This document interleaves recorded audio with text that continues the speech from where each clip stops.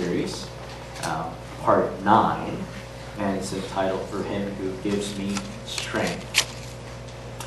I can do, depending on your translation, all things or everything or all this. The translation we probably have today is I can do all this through Him who gives me strength. In the past it has been translated I can do everything, so we'll just kind of go with that. I can do everything through Him who gives me strength. If you were to pick out 5 most famous verses in the entire Bible that's often quoted by Christians, this is probably one of them, right? I can do everything through Christ who gives me strength. It's a famous verse. It's a well-known verse. It's a well and frequently quoted verse by many Christians. And at the same time, this is the most often misquoted verse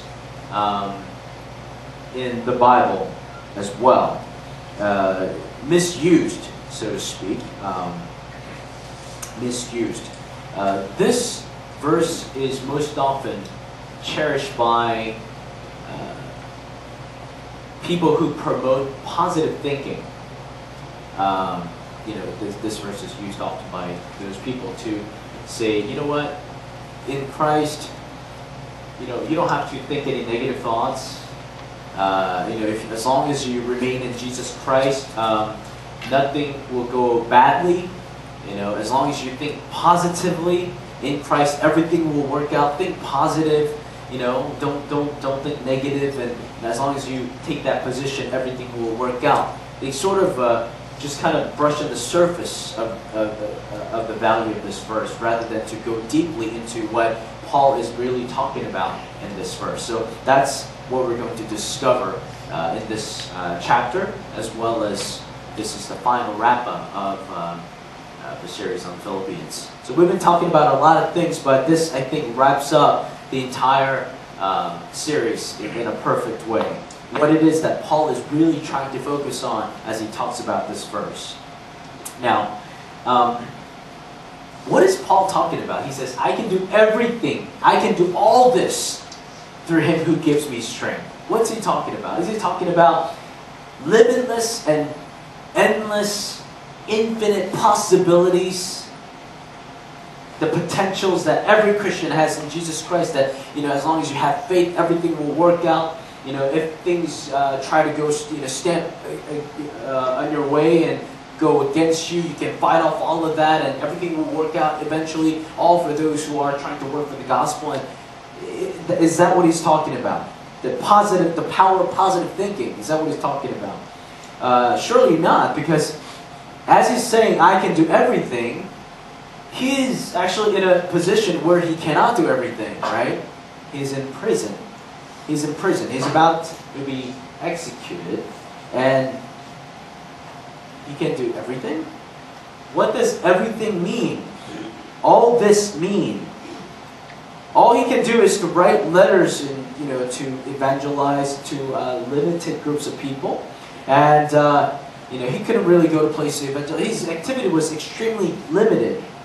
Then by saying everything, do you think he meant, yes, you know what, because I'm working for the gospel, God will even eventually bring me out of this jail too. I can do everything. Is that what he's talking about? Because when you say that, you know what, as I'm spreading the gospel and I got locked up, and God will eventually even free me from this jail, to be able to say that certainly sounds like something only a person of strong faith could say or could pull off.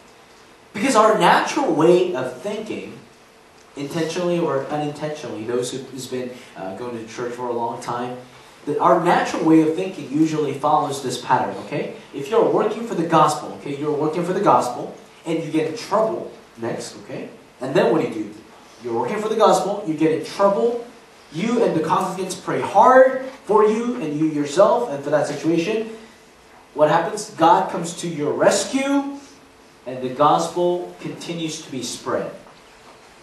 That's the usual pattern of thought that we have, right? If we've been going to church for a long time.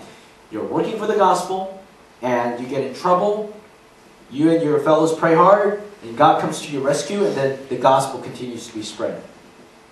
Well, that's definitely possible, and it does happen from time to time, but that pattern should never be fixed into a formula.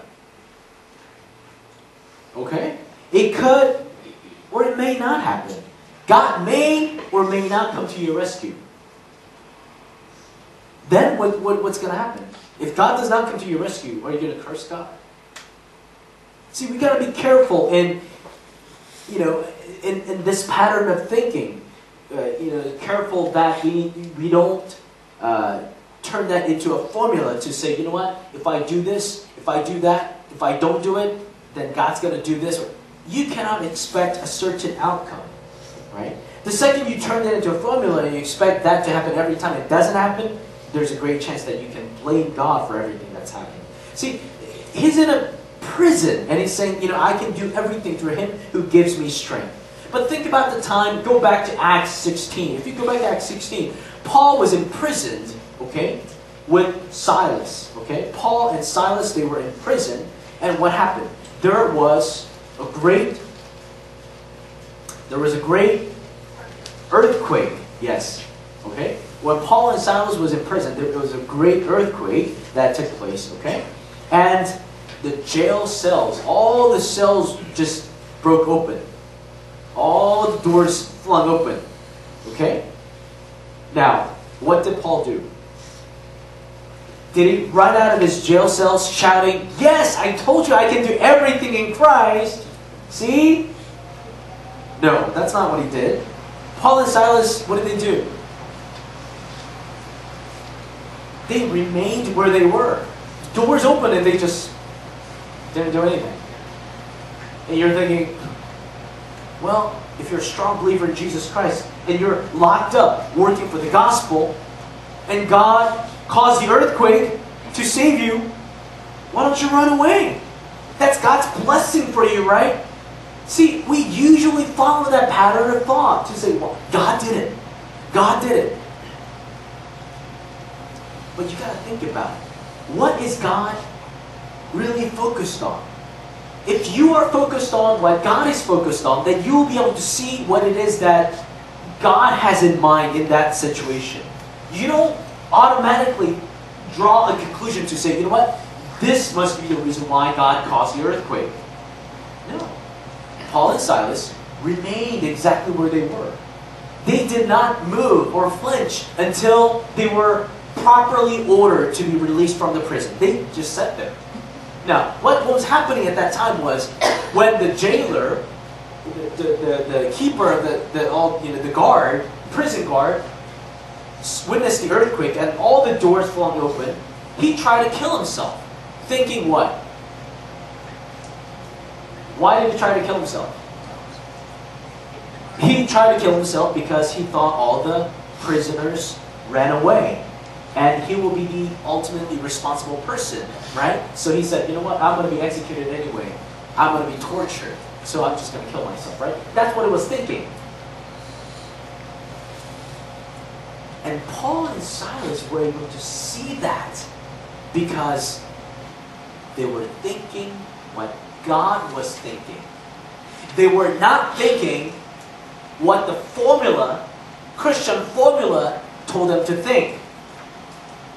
You see what I'm saying?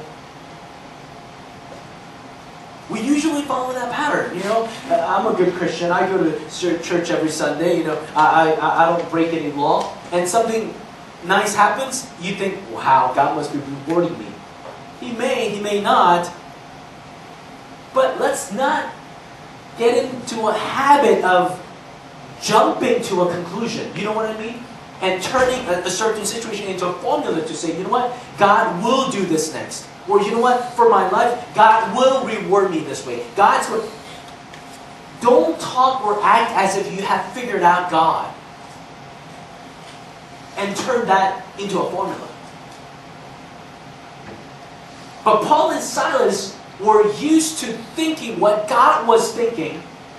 So when the earthquake happened, and all the cells opened up,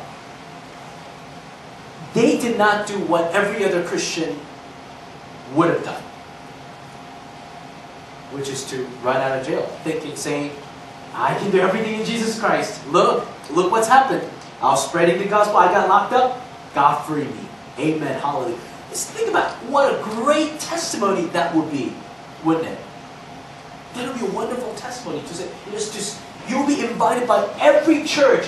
Oh, please come speak to us. Please come speak to us. Yes, I was spreading the gospel and they were persecuting me. I got locked up. And guess what? There was this great earthquake and people were paying attention. They're like about to cry. And there was a great earthquake. All the doors in the cell they flung open and I got out. Amen to Jesus Christ. And everybody shout hallelujah. And they're all crying. And where do I get my offering to? Oh, $1,000. That's a usual pattern of thinking we have. But no. That's not the point. We got to pay attention to. They were trained. Paul and Silas, they were trained to think not what every Christian thinks, but they were trained to think what God thinks in that moment and in that situation. And guess what God saw? God saw a frightened, a trembling prison guard who was about to kill himself. See, go back a little bit. We are used to thinking, okay, if you're working for the gospel, you get in trouble, and then you pray hard, God will rescue you, and then the gospel will continue to spread. Now, the problem with that is, the focus is on what? On this pattern of thinking. The focus is on spreading of the gospel. You're spreading the gospel, you get in trouble, you pray hard, God rescues you so that the gospel may continue to spread. What's wrong with the gospel continuing to spread? Well, the problem is, that too is result-driven. See, we often have this imagery of a God who is desperate to send people off to third world countries, to say, you know what, all these people all over the world are dying, so I need you to go do my missions, and I'm like his... terrified, he's trembling to say, you know what, I don't have any workers. I need to complete this mission. And I don't have any people. Come on, recruit them, sign up. I need to complete this mission. As if God is mission-driven. No. God is people-driven. And because God cares for the people, that's why He's sending people to the mission field. And because God cares about you, and what will happen to you through the process of you being recruited and you being trained as a missionary, God's interested in that, so that's why He wants to recruit people for missions. God is not mission-driven. God is people-driven. All of these things will happen so that the mission gospel will continue. No. Yes, the gospel needs to be spread, but there is something more important than that. Paul and Silas remain in the jail cell. God does not pay attention to the mission. God pays attention to the lost souls. That's what He's interested in. Not the spreading of the gospel. I know that sounds very contradictory and paradoxical, but He's not really interested in the spread of the gospel. He's interested in the spread of the gospel because of the people who will hear the gospel. And once hearing the gospel, they'll be transformed and live new lives. That's why. He's not interested. The spread of the gospel focuses on results. But focusing on the lost soul is about displaying the love of Jesus Christ. That's what it's all about. When the jailer who was about to commit suicide saw that Paul and Silas did not escape, who could escape but did not, he decided to commit his life to Jesus Christ. And guess what? All his family. All of his family. They all turned their lives to Jesus Christ and saying, you know what, I believe in you, Jesus. That's what you call a great testimony. Not just miraculous things.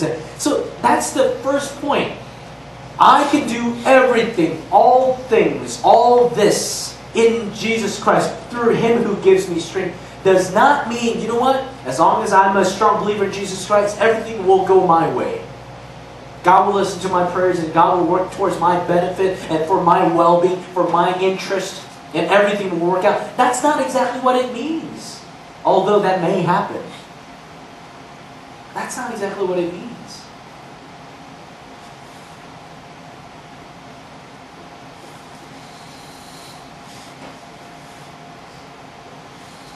The mission is about the love of Jesus Christ, and the mission is for those who are in immediate need of the love of Jesus Christ. And that's who God saw at that time. The prison guard who was in need of Jesus Christ's touch and His mercy. The jailer came to believe in Jesus Christ not because Paul and Silas escaped, but because they did not escape. If we will continue to see being able to escape, being able to have God solve all our problems, be the essence of every blessing a Christian could receive, then there's a problem to that. Problem being solved equals God's blessing. If you are fixated on that equation, then there's a problem. God may or may not free you. Pardon me for saying this, but you may or may not get married. You're like, God, I'm desperate. I will only believe in you if you let me get married. Or I mean, who knows? Your son or your daughter may or may not get into college. I'm sorry. You may or may not complete your dreams. You may or may not achieve that thing that you've been working your entire life for. Believing in God has nothing to do with a certain kind of result. And that's what I'm saying. People, those who promote the power of positive thinking, through Him you can do everything, it'll all work out. There's a problem with that. Because they're thinking, you know what? Everything will work out. Well, what if it doesn't work out? Then what do? Will you continue to tell that person, well, you know what? It didn't work out this time, but it will work out later. It has nothing to do with something working out or not working out. It has nothing to do with that. Now, let's go a little bit deeper into today's situation. In what context is he saying this? Yes, first of all, he's in jail. But secondly, in what context is he saying this? He's talking to the Philippians, okay, the Philippian believers. If you go to verse 15 through 16, this is what he says. Moreover, as you Philippians know, in the early days of your acquaintance with the gospel, when I set out for Macedonia, not one church shared with me in the matter of giving and receiving, except you only. Okay? For even when I was in Thessalonica, you sent me aid more than once, and when I was in need. Okay? So you know that the Philippian church was helping Paul, assisting Paul financially before. When not one church was helping Paul, Philippian church was doing that. And he's saying, this has stopped for a little bit, it seems like, and then it's continuing. Okay? And then he says, verse 14, yet it was good of you to share in my troubles. Okay?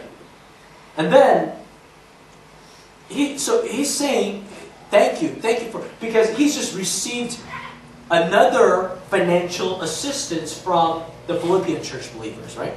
The believers in the Philippian church through Epaphroditus. Okay, he's just received a new set of offerings. So he's saying, you know what? Thank you. Thank you for sharing my trouble. Thank you for assisting me.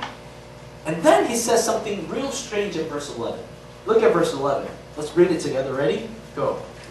I am not saying this because I am in need, for I have learned to be content with whatever the circumstances. I am not saying this because I am what? In need.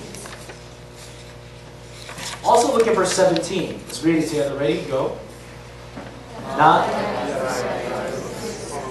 what I desire is more to be great to you. One more time. Not that I desire your gifts. Not that I desire you. I'm not saying I need these things. Not that I desire your gifts. What is he saying? He's saying, I don't need your money. I don't need your money. Now think about this. He's just accepted this offering, right? And he said, thank you, but I don't need your money. Think about that situation from the context, from the perspective of the giver of that offering. You just gave somebody offering, right? And that church or that representative would gladly accept the offering and said, you know what? Thank you, but I don't really need your money. Bye-bye. What would you think? And give it back. We're so good. So again, you know that he's not in need of money. That's not why he's glad. See, he says, it was good, verse 14, yet it was good of you to share my troubles. It's a good thing that you did, that you sent me money, that you sent financial assistance for the ministry. It's good, but I don't need your money. What does he mean by that? What Paul is saying is, more than the fact that I am thankful for your money, I am all the more thankful and appreciative and grateful of the fact that you're participating in God's ministry. That's what he really wants to say. I am thankful that you are a partner in the gospel. That you are willing to bear the burden and the troubles and go out of your way to assist in God's ministry towards the advancement of the gospel. I'm so happy for that. I am happy that you're participating in the suffering of Jesus Christ. That's what he's really thankful for. Because where else did he say this? If you turn to chapter 3, verse 10 through 11, remember this famous verse? I want to know Christ, yes, to know the power of his resurrection and participation in his sufferings, becoming like him in his death, and so somehow attaining to the resurrection from the dead. That's what he's saying. That's become Paul's life's purpose. My life's purpose is to know Christ and to know him deeper and better in his sufferings. And Paul is thankful for these Christians in Philippi, not because they're sending him money, but by sending him, the Philippine church was not that well off. They were themselves struggling both financially and circumstantially. They were suffering themselves as well, but they gathered money to assist in Paul's suffering. And as they did, they were also participating in Christ's suffering together. That's why Paul is saying, I am so happy. It's a good thing that you're participating. Paul was participating in the suffering of Christ, and as the Philippine church was participating in the suffering of Paul, they too were participating essentially in the suffering of Jesus Christ. That's what he was thankful for.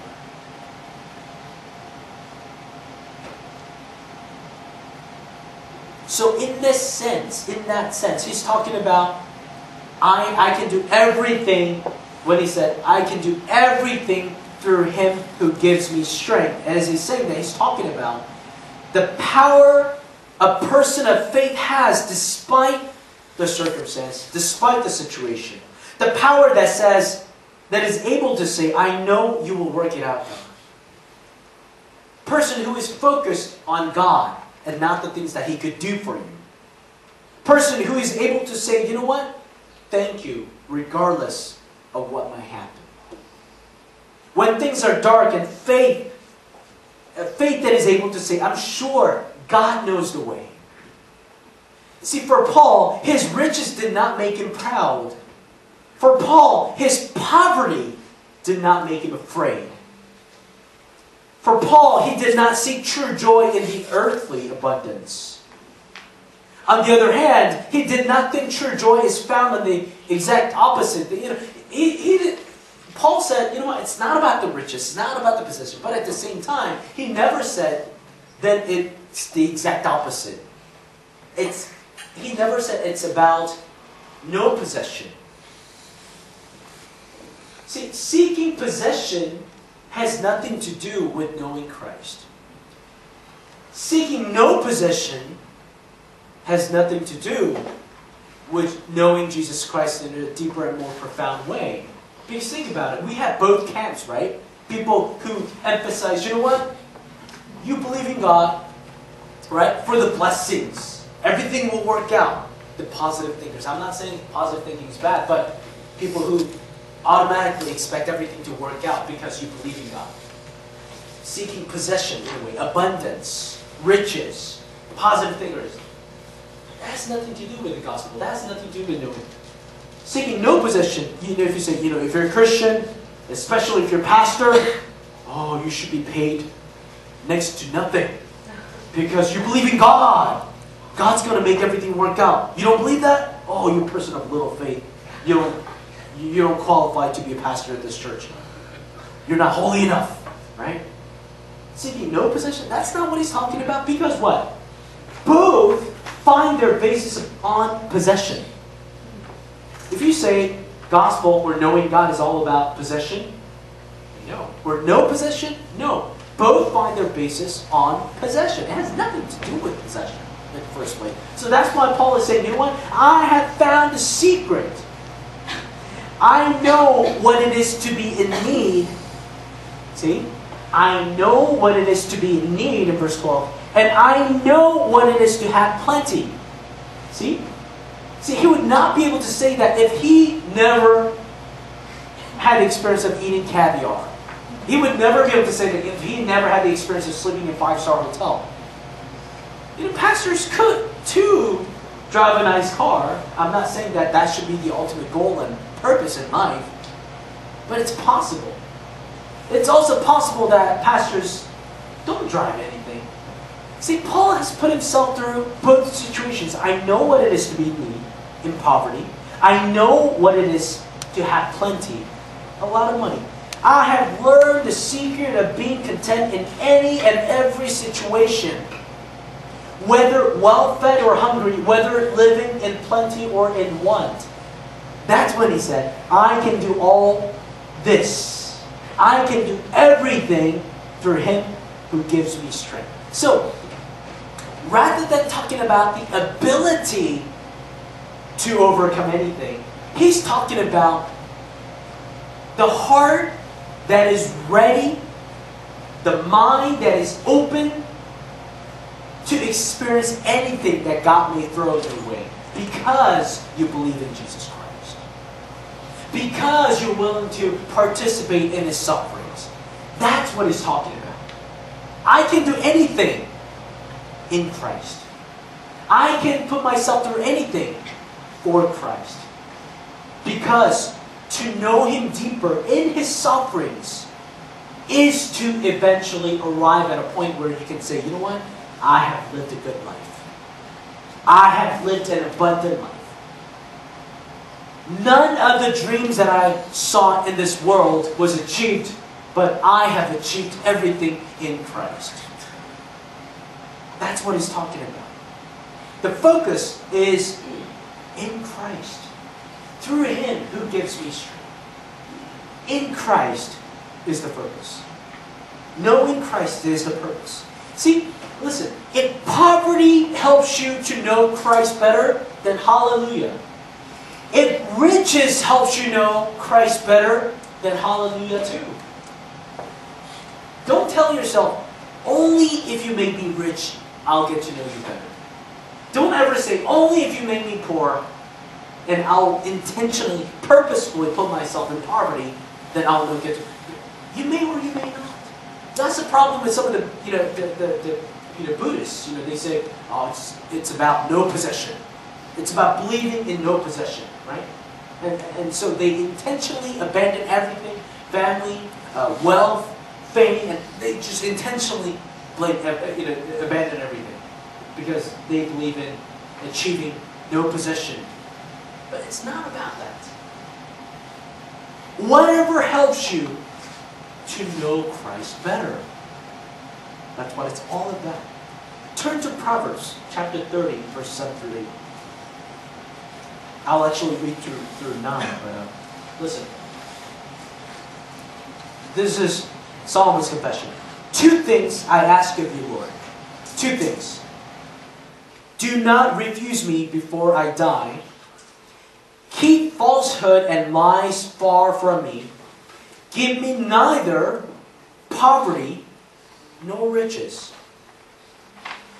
Give me neither poverty nor riches, but give me only my daily bread. Otherwise, I may have too much to disown you and say, who is the Lord? Or I may become poor and steal and so dishonor the name of my God. See, what's the purpose here? If you give me too much, don't make me too rich, because I may forget you, God. Don't make me so poor and have me steal. Have me be tempted to steal other people's property. Because that way I may dishonor your name. The focus is on what? Possession or no possession? No. The focus is on God. I may disown you. I may bring disgrace to your name. The focus for all the great believers in God was on God. I'm afraid my certain situation will draw me farther away from you. I'm afraid that my certain situation will result into a certain type of disgrace of your name. I'm afraid that my relationship with you will be severed because of a certain situation that you may give me. So you know what? I want to know the secret of enduring anything, whether it be riches or poverty, in sickness or in health. The focus is you, God. I want to know you and the power of His resurrection.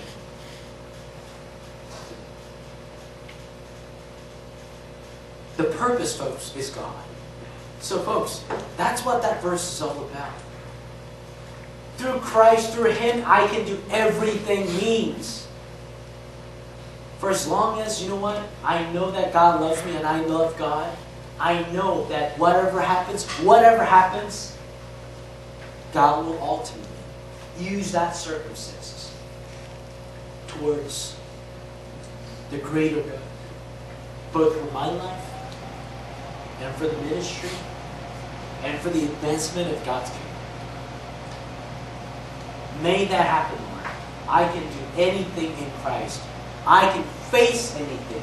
I will be open-minded towards anything that God may throw in my way. Because I am even ready to participate in His sufferings. Not only am I ready for that, but I know, I am convinced that to participate in His sufferings is the way to get to know God better.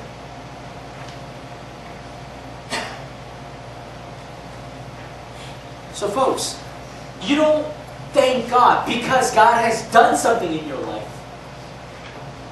A mature Christian comes to a point where you thank God whether or not God has performed something in your life. You come to a place, you say, you know what? I thank you in any and every circumstance. You come to confess the confession that Habakkuk made in the old days. Habakkuk chapter 3, verses 17 through 18. Though the fig tree does not bud, and there are no grapes on the vines, though the olive crop fails, and the fields produce no food, though there are no sheep in the pen, and no cattle in the stalls, yet I will rejoice in the Lord, I will be joyful in God my Savior. I can do everything through Him who gives me strength. It's not about achievement. It's not about no achievement. It's all about your participation in Christ's suffering so that you may get to know God better. And when you know God better, everything will be given to you. everything that you need in this life. Do you think you know better or God knows better? Of course God. And that'll be given to you. Seek ye first His righteousness and the kingdom of God, and everything, everything will be given to you. And that's the promise of Scripture. Let's sing that song one more time. Knowing You. We can just have the keyboard. Instead of the responsive hymn, let's sing that together. Think about the lyric as we sing it.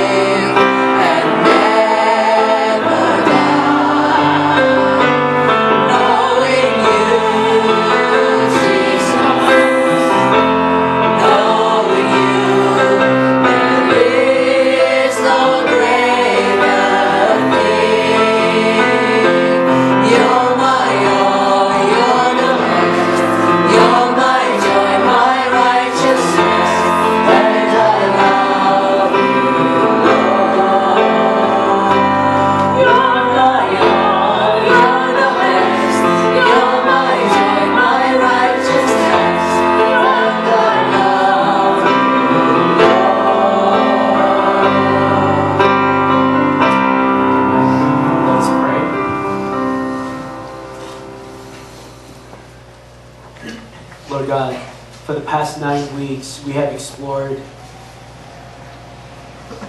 the epistle to the Philippians, where Paul wrote letter to his fellow believers in the church of Philippi while being imprisoned. He taught them of the joy that he has. He taught them and shared with them about the secret of being able to rejoice while, whether he was fed or hungry, whether he was living in plenty or in want, whether he was in need or had plenty. He was sharing with them the secret of being content in every and any situation. And he was ultimately able to tell them, I can do everything through him who gives me strength. And this is because he had made his life's purpose in knowing Christ. And to know Christ, he gladly participated in his sufferings, in his death, and in his resurrection. We too want to know Jesus Christ. We want to know the power of your resurrection. And before we come to know the power of resurrection, we first want to participate in your sufferings. So teach us, Lord, what it is to participate in your sufferings and in your agony, so that we may learn and master the secret of being content in every situation, Lord. Teach us to be more like you. Teach us to walk the path of Calvary, so that we too may participate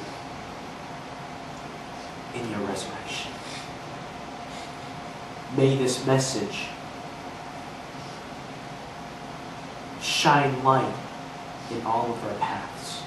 Those who are walking through the desert, those who are walking through the shadow of the valley of no hope.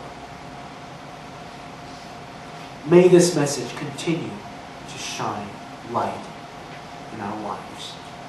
Help us to cherish not just your glory, but your suffering as well. Thank you in Christ's name we pray. Amen.